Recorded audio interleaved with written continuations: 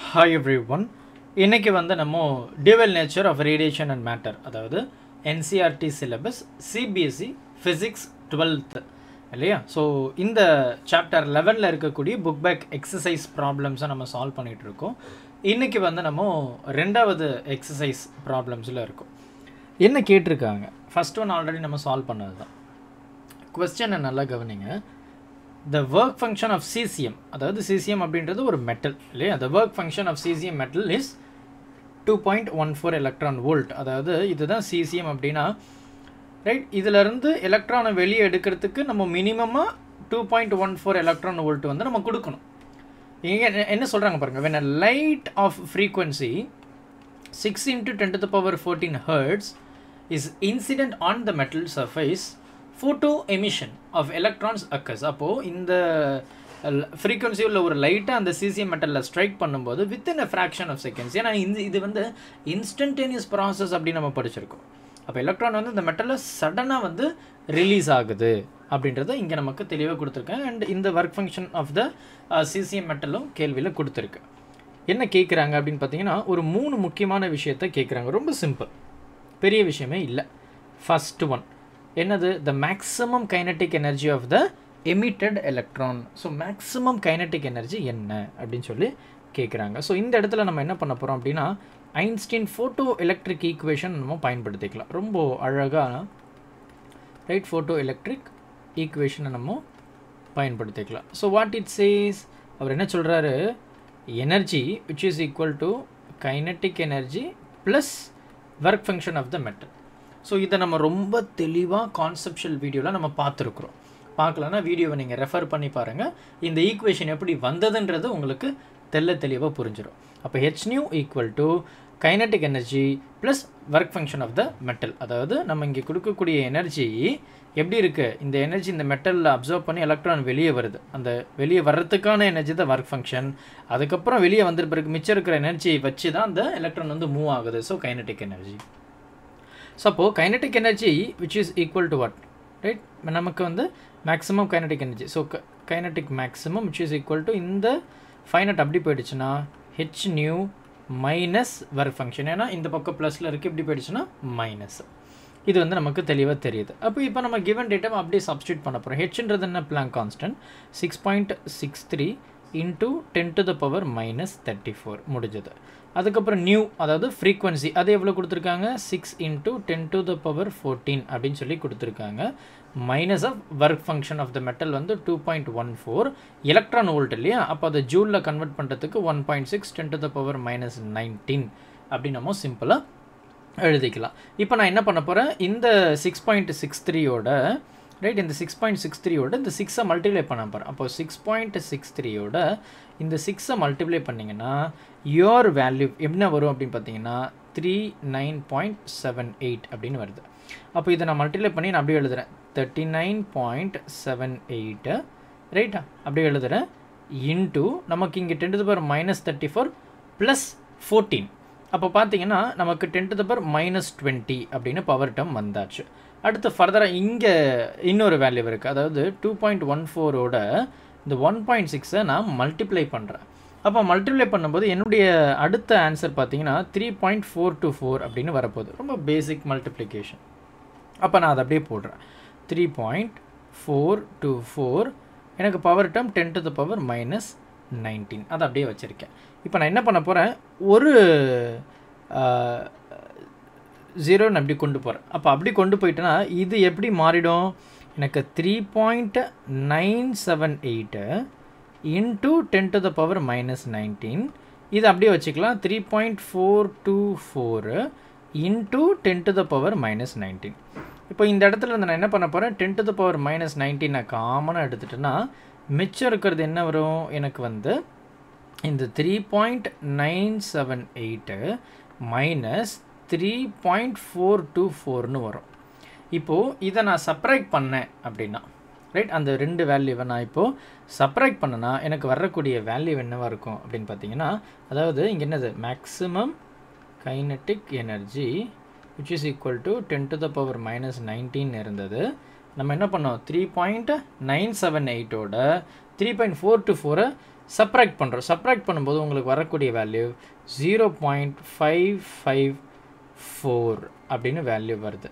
So இதுதான் நமக்கு இருக்கக்கூடிய ஃபைனல் வேல்யூவும் கூட. அப்போ 0.554 இன்ட்டு 10⁻⁻19 ஜூல், இதான் ஆன்சர். இப்போ இதை நீங்கள் வந்து எலக்ட்ரான் வோல்ட்டில் கன்வெர்ட் பண்ண விரும்புகிறீங்க அப்படின்னா நீங்கள் என்ன பண்ணணும்? You have to divide by 1.6 into 10⁻⁻19. அப்போ அப்படி பண்ணும்போது என்ன ஆகும்? எனக்கு இந்த 10⁻⁻19 இன்னொரு 10⁻⁻19 கேன்சல் ஆகிடும். எப்போது ஜூலை எலக்ட்ரான் வோல்ட்டாக கன்வெர்ட் பண்ணுறேன்னா அப்போது 0.554 டிவைடட் பை 1.6 பண்ணும்போது உங்களுடைய வேல்யூ வந்து 0.34 எலக்ட்ரான் வோல்ட் அப்படின்னு வரும். ஸோ இதோட நிறுத்திங்கன்னா அதுவும் கரெக்டு தான், இதுவும் கரெக்டு தான். அப்போ நமக்கு மேக்ஸிமம் கைனட்டிக் எனர்ஜி வந்து நமக்கு கிடச்சாச்சு. ஸோ ஃபர்தராக நமக்கு வந்து என்ன கேட்குறாங்க? நமக்கு ரெண்டாவது கேள்வி நம்ம பார்க்கலாம். ஸோ ரெண்டாவது கேள்வி இல்லைன்னா ஸ்டாப்பிங் பொட்டன்ஷியல் என்னன்னு சொல்லி கேட்குறாங்க. ஸோ இப்போ ஸ்டாப்பிங் பொட்டன்ஷியலுடைய ஈக்குவேஷன் நமக்கு ரொம்ப சிம்பிளாக தெரியுமே, stopping potential. So stopping potential அப்படின்றத நம்ம என்ன சொல்லலாம்? ரொம்ப simple, kinetic energy right maximum which is equal to EV0. So இதுவும் நம்ம ஸ்டாப்பிங் பொட்டன்ஷியலுடைய ஈக்குவேஷனை நம்ம சொல்லலாம். ஸோ நமக்கு இங்கே மேக்ஸிமம் கைனட்டிக் எனர்ஜியுடைய வேல்யூ நமக்கு தெரியுமே, எலக்ட்ரான் வோல்ட்டில் நமக்கு என்ன கண்டுபிடிச்சிருக்கோம்? 0.34 எலக்ட்ரான் வோல்ட்டு ஈக்குவல் டு இங்கே எலக்ட்ரான் வோல்ட்டு. நமக்கு என்ன கேட்குறாங்க? Stopping potential. அப்போ ரொம்ப சிம்பிளாக இந்த எலக்ட்ரானும் இந்த எலக்ட்ரானுடைய வேல்யூ கேன்சல் ஆகிடுச்சுன்னா ஸோ V0 becomes 0 பாயிண்ட் இல்லையா? யா. ஸோ எனக்கு என்ன வருது பாருங்கள், ரொம்ப சிம்பிளாக முடிஞ்சு போயிடுச்சு. இது ஒன்றுமே கிடையாது. இப்போ நமக்கு என்ன வருது? 0.34 வோல்ட். என்ன பண்ணிட்டேன்? ஒன்றுமே பண்ணல, இந்த கேன்சல் பண்ணி மிச்ச வேல்யூ அப்படியே எழுதிட்டேன். அப்போ எனக்கு வந்து இந்த இடத்துல ஸ்டாப்பிங் பொட்டன்ஷியலுடைய வேல்யூவை நம்ம ஈஸியாக கண்டுபிடிச்சிட்டோம். மூணாவது நமக்கு என்ன கேட்குறாங்க? மூணாவது என்ன கேட்குறாங்கன்னா maximum kinetic energy right. Maximum kinetic energy என்னவா இருக்கும் அப்படின்னு சொல்லி தான் நமக்கு இங்கே கேட்குறாங்க. அதாவது வெலாசிட்டி கேட்குறாங்க right. What will be the velocity? So அதை நம்ம கைனட்டிக் எனர்ஜியிலேருந்து ரொம்ப சிம்பிளாக நம்ம எடுத்துக்கலாம். நமக்கு ஆல்ரெடி தெரிஞ்ச அதே ஈக்குவேஷன் தான். ஸோ கைனட்டிக் எனர்ஜி மேக்ஸிமம் நம்ம கண்டுபிடிச்ச வேல்யூ ஈக்குவல் டு 1/2 mv². அப்போது மேக்ஸிமம் வெலாசிட்டி, அந்த மேக்ஸிமம் வெலாசிட்டி v தான் நமக்கு வந்து இப்போது தேவைப்படுது. மிச்சம் இருக்கிற எல்லா டேர்மையும் இந்த பக்கம் கொண்டு போயிடலாம். அப்போ இந்த 2 இந்த பக்கம் போயிடும், m வந்து டிவிஷனில் வந்துடும். அப்போது how I can write v² maximum equal to அந்த கைனட்டிக் எனர்ஜி. கைனட்டிக் எனர்ஜியோடைய வேல்யூ நம்ம இப்போ தான் கண்டுபிடிச்சோம், 0.34 அப்படின்னு சொல்லிட்டு. ஸோ அது மல்டிப்ளைடு பை இந்த 2 ரைட். இது வந்து எலக்ட்ரான் வோல்ட்டில் இருக்கு இல்லையா? அப்போ 1.6 10⁻⁻19 சிம்பிளாக முடிஞ்சதா? Divided by mass of the electron, அது என்னது? 9.1 இன்ட்டு 10⁻⁻31. இது நமக்கு கிடச்சிருச்சு. ஸோ இப்போ நான் என்ன பண்ண போகிறேன்னா இதை 1/1 வந்து நான் மல்டிப்ளை பண்ண போகிறேன். ஸோ இது ரெண்டுத்தையும் நான் மல்டிப்ளை பண்ணுறேன். ஸோ மல்டிப்ளை பண்ணும்போது எனக்கு வரக்கூடிய வேல்யூ எவ்வளோ வரும்? 0.34 ஆல்மோஸ்ட் எவ்வளோ வருது? 0.68ன்னு வருது. ஸோ அதை நம்ம அப்ராக்சிமேட்டாக 7 எடுத்துக்கலாம், 0.7 எடுத்துக்கலாம். அப்போ இது என்னது? இந்த 0.34ஓட இந்த 2 மல்டிப்ளை பண்ணும்போது எனக்கு வரக்கூடிய வேல்யூ என்னது?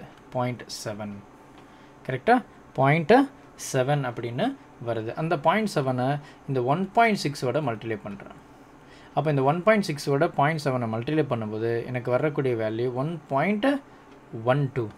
எப்படி? 1.12 அப்படின்னு வருது. இப்போ இந்த 1.12வை நம்ம என்ன பண்ண போகிறோம்? இந்த 9.1ஓட இங்கே டினாமினேட்டர் இருக்கு பாருங்க, அதோட வந்து நான் இப்போது டிவைட் பண்ண போகிறேன். ஸோ ரொம்ப சிம்பிளாக நம்ம டிவைட் பண்ணலாம். ஸோ எப்படி நமக்கு இருக்கக்கூடிய பேசிக்கான ஒரு வேல்யூவை வச்சு இப்போ நம்ம அதை இது பண்ணலாம். ஸோ வெலாசிட்டியை நம்ம ஈஸியாக கண்டுபிடிக்கலாம். ஸோ இது ரெண்டுத்தையும் நம்ம டிவைட் பண்ணும்போது எப்படி? இந்த 1.1 இங்கே இந்த பக்கம் லெஃப்ட் சைடில் பாருங்கள், 1.12 டிவைடட் பை 9.1. ஸோ இது ரெண்டுத்தையும் நான் டிவைட் பண்ணும்போது எனக்கு வரக்கூடிய வேல்யூ பார்த்தீங்கன்னா ஆல்மோஸ்ட் இட் இஸ் 0.1230 அப்படின்னு எனக்கு வருது. அப்போது maximum velocity which is equal to 0.1230 சரியா 0 நமக்கு இருக்கக்கூடிய அந்த பவர் டேர்ம் அப்படியே தான் இருக்குது இங்கே 19 இது வந்து 31 ஸோ இதை நான் என்ன பண்ணலாம் 1931 நம்ம வந்து சால்வ் பண்ணோம் அப்படின்னா யூ வில் கெட் எக்ஸாக்ட்லி நமக்கு வரக்கூடிய வேல்யூ 10 to the power 12ன்னு வந்து இங்கே நிற்க போகுது 10 to the power 12ன்னு வந்து இங்கே வந்துடும் அப்போ இதை நான் என்ன பண்ண போகிறேன் வி மேக்ஸ்ன்னு சொல்கிறேன் இப்போ எனக்கு அந்த ஸ்கொயர் ரூட் அந்த பக்கம் போயிடுச்சு அப்போது வி மேக்ஸ் என்ன வருது root over 0.1230 10 to the power 12ன்னு வருது இப்போ நான் என்ன பண்ணலாம் இதை இன்னும் சிம்பிளிஃபை பண்ணணும்னா root over 0.1230 into 10 to the power 6ன்னு ஆயிடுச்சு இப்போ இந்த 0.1230 இதை நான் வந்து ஸ்கொயர் ரூட் பண்ண போகிறேன் ஸோ நம்ம ரொம்ப சிம்பிளாக லாங் டிவிஷன் மெத்தடுக்கே போவோம் 0.1230 இப்போ நம்ம வந்து 3 சார் தான் போக முடியும் 3 சார் வந்து என்ன ஆகிடுது 9 வந்துடுது ஏன்னா நம்ம 2 தான் எடுக்க போகிறோம் அப்போ இந்த எனக்கு 3 மறுபடியும் 2 தான் இறக்க முடியும் ஸோ இதை அதுக்கு முன்னாடி இங்கே ஆட் பண்ணிக்கலாம் 6 எனக்கு பார்த்தீங்கன்னா எனக்கு வந்து 5 டைம்ஸ் 65 இங்கே 5 போடுறோன்னா இங்கே 5 தான் போடணும் அப்போ 65 இன்ட்டு 5 பார்த்தீங்கன்னா 325 அப்படின்னு நமக்கு வேல்யூ வருது அப்போது ரிமைனிங் நமக்கு இதில் என்ன இருக்குது 5 இருக்கும் நான் ஒரு 0 ஆட் பண்ணுறேன் இன்னொரு 0 எடுக்கிறதுனால இங்கே ஒரு 0 போட்டுறேன் அப்போ 500 எப்படி 500 அப்போ நமக்கு இந்த இடத்துல பார்த்தீங்கன்னா நமக்கு வந்து சிம்பிளாக முடிஞ்சிருச்சு அப்போ 500 ஸோ அடுத்த ஸ்டெப்பு நம்ம போகும்போது எனக்கு 7 டைம் அப்படின்னு வருது அப்போது இந்த ஸ்கொயர் ரூட் ரைட் அப்போ இந்த square root we maths right we maths square இல்லையா வி மேக்ஸ் தான் ஸ்கொயர் என்ன அப்படி போயிடுச்சு அப்போ ரூட் ஓவர் 0.1230 என்ன ஆகிடுச்சு எனக்கு வந்து 0.3507 இன்ட்டு 10 to the power 6ன்னு இருக்குது இப்போ நான் என்ன பண்ண போகிறேன் இங்கே ஒரு 3 இதை கொண்டு வர்றேன் அப்போ 350.7 10 to the power 3ன்னு வரும் இதை நான் என்ன சொல்லலாம் இது வந்து மீட்ரு பர் செகண்ட் இல்லையா ஸோ இதுவும் மீட்ரு பர் செகண்ட் தான் இதுவும் மீட்ரு பர் செகண்ட் தான் ஸோ இதை நான் என்ன பண்ண போகிறேன் இதை கிலோமீட்டர் சொல்கிறேன் அப்போ 350.7 இன்ட்டு கிலோமீட்டர் பர் செகண்ட் அந்த இன்ட்டு போடணும்னு அவசியம் இல்லை அப்போ 350.7 கிலோமீட்டர் வேகத்தில் என்னுடைய விஷயம் வந்து நடக்குது அதாவது மேக்ஸிமம் வெலாசிட்டி அப்போ வெலாசிட்டி ஆஃப் த எலக்ட்ரான் எப்படி வெலாசிட்டி ஆஃப் த எலக்ட்ரான் வந்து பார்த்திங்கன்னா எனக்கு வந்து